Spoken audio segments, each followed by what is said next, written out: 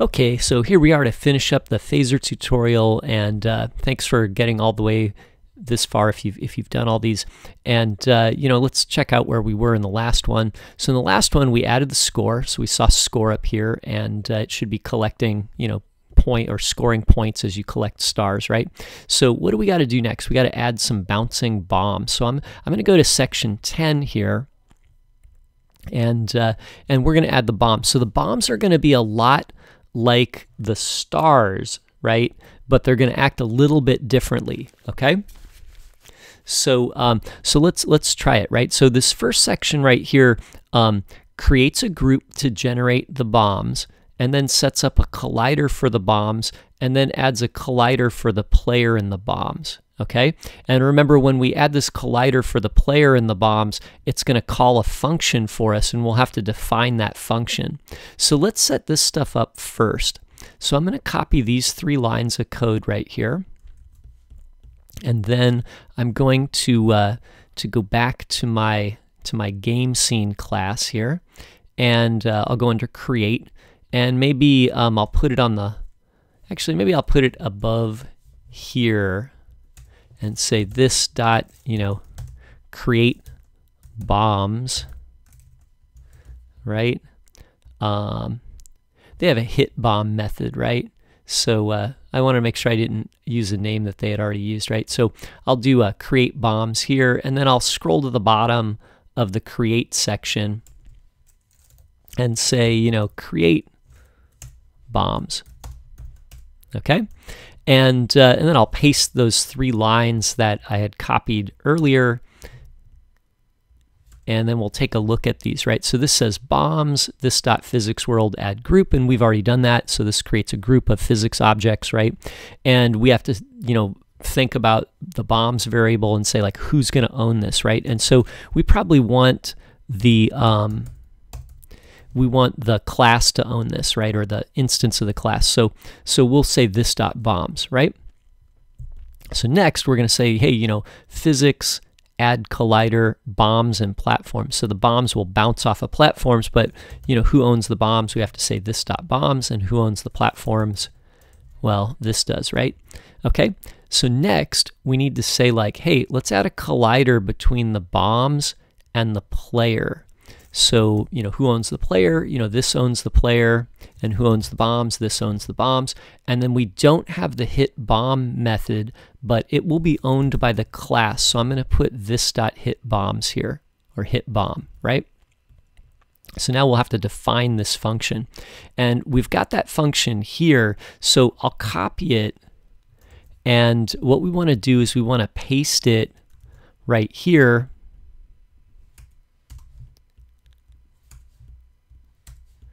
And I'll take out those extra lines there. There we go, that looks pretty good. But we're going to rewrite it as a class method, so we'll get rid of the function keyword. And then these 2 properties right here, again, are parameters that are passed into the function.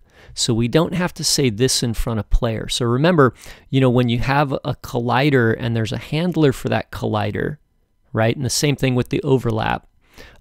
It returns to you like it automatically loops through all of the player objects and all the bomb objects. So if this was a group, it would go through everybody. If it's not a group, it just uses the one object. This is a group though, so it checks the player against every object here. And when the player hits one of these objects, then it calls this method and it passes in the player and whichever one of the bombs the player ran into. And so we get those as local variables that belong to this method. So these 2 variables here are local to this function, so they're only good within these curly braces, right? Okay, so now if a player hits a bomb, we're going to say physics pause, and that will stop the physics engine, and all the objects will sort of freeze on the screen. We'll tint the player red. So this is red because this is FF, that's red, 0, no green, and no blue, right? And then we'll say animations player turn, and it'll call the turn animation, and that's what makes the player face forward, right? So the player will turn red and it'll face forward to you, and then we'll set this game over property to true. And when we look at this, we have to ask ourselves, who owns this variable, right? So I'm going to say this dot game over is true, right? So, you know, if we have this game over variable and we set it to true when a player hits a bomb, before the player hits the bomb, what's the value of game over? Well, if we haven't set it, it's undefined, and that's not good for our game. So if it's going to be true now, it should have been false when the game began, right? So this is a case where we want to take this variable and scroll to up to our constructor function, and here is where we want to initialize variables that our object is using, right? So game should probably be game over should probably be false, right, when the game begins or when the game is created. Okay, so I'm going to put that up here, and then now, you know, it'll be false when the game begins, and when a player hits the bomb, game over will be true.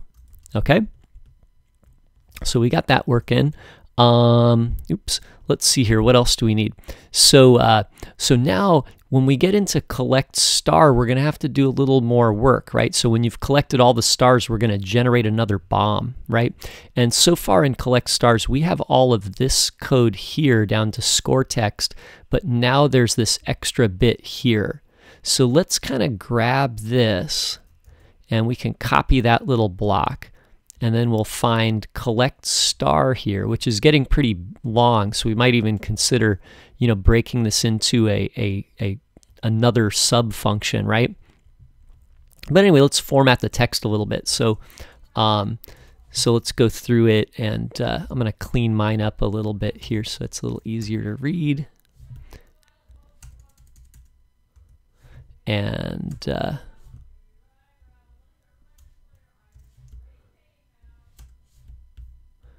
yeah, there we go, right? So I think that looks pretty good.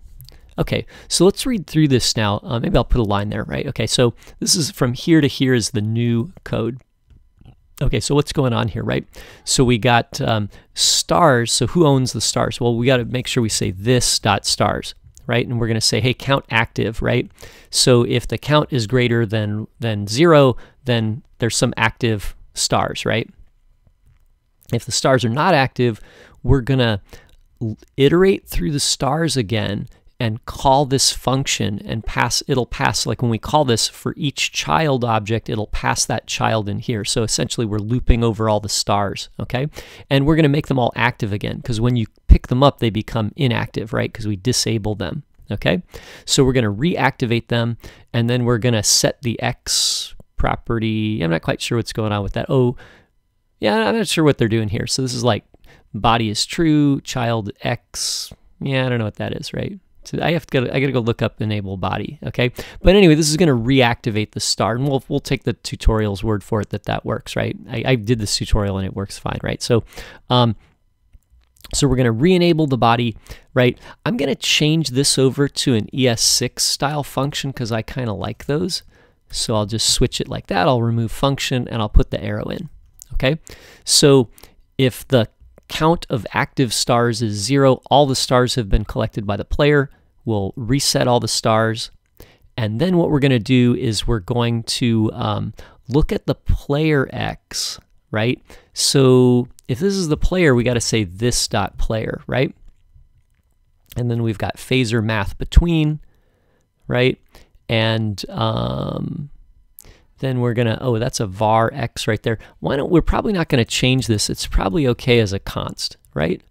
And then we're gonna get a bomb. I'm gonna say const bomb equal bombs create another bomb. So essentially here, it's gonna call bombs, and then it's gonna create one more bomb in the bombs group. So the game starts off with one bomb, and when you clear all the stars, it adds a second bomb. Okay, and it's going to create it at X and 16. So essentially, it's going to, you know, generate an X value here and use that for the you know, position of the next bomb. It kind of uses the player's position and a random number to calculate where the bomb is going to go. Okay, and we'll set the bounce to 1. So here's a note on the bounciness, right? If bounciness is 1, it'll bounce forever, like it'll never lose any energy. So if we set this to, like, you know, 0.5, it would lose 50% of its energy on every bounce and eventually come to a stop. But if we set the bounce to 1, it'll always bounce back with exactly as much energy as it had when it started, right? Okay, we're gonna make the new bomb collide with the world, and we're gonna set the velocity of the bomb to a random value, so our bomb kind of bounces in a random direction. Okay, and I think that's pretty good. So now remember, in this case, X and bomb are 2 local variables in this block right here, so we don't have to put this in front of them. Okay, let's give that a try and see how that's working. Maybe I missed something here. Yeah, I think that's everything, right, all the way down to the conclusion. So let's go give it a test here and see if I have any errors, right?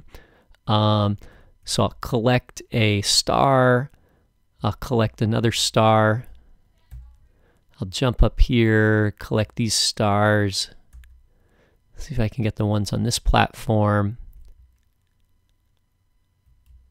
Oh man, my bomb is not going. Maybe I missed something. Let's check it, right? Let's check for an error. I think we should have had 1 bomb at the beginning.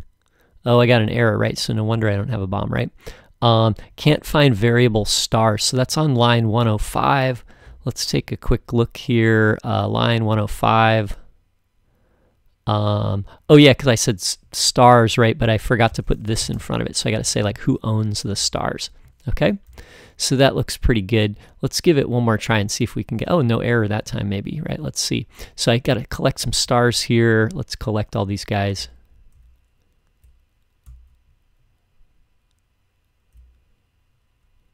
I think if you get right to the end, you can jump across to this platform.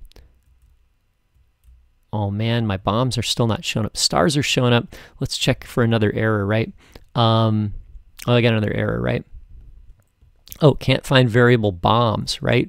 So, oh yeah, because I got bomb as a local variable, but bombs was the variable that we created up in create bombs, right? So it's this dot bombs. So let's fix that. This dot bombs, and then we'll give it one more try. Let's see, so I'll collect these stars here.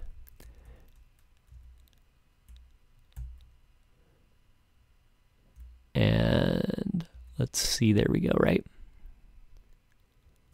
Oh, there's a bomb, right? So I got to not get hit by the bomb. Actually, I'll just go get hit by a bomb so we can see that, oh, there it's working, right? So you can see the character turns red and then it turns to face you, right? And if you, I'm going to restart it. And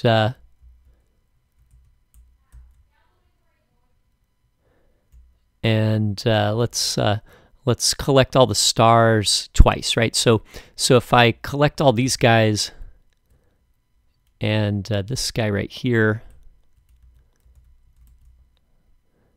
and this one, and let's see here. Oh yeah, let's get these guys right here. Oh, so now it adds a second bomb, right? So you can see there's 1 and then 2 bombs, right? And that's where the game gets kind of tougher, right? So that kind of makes it like more challenging, right? So anyway, so if you made it this far, you completed the whole tutorial. Maybe we'll do a couple more videos on how to modify the tutorial and add some features to it, but this is pretty much the whole thing right there, and then you can play the game. It's pretty good. Why don't you post your high score in the comments? Okay, so anyway, thanks for watching and thanks for making it all the way to the end of the tutorial.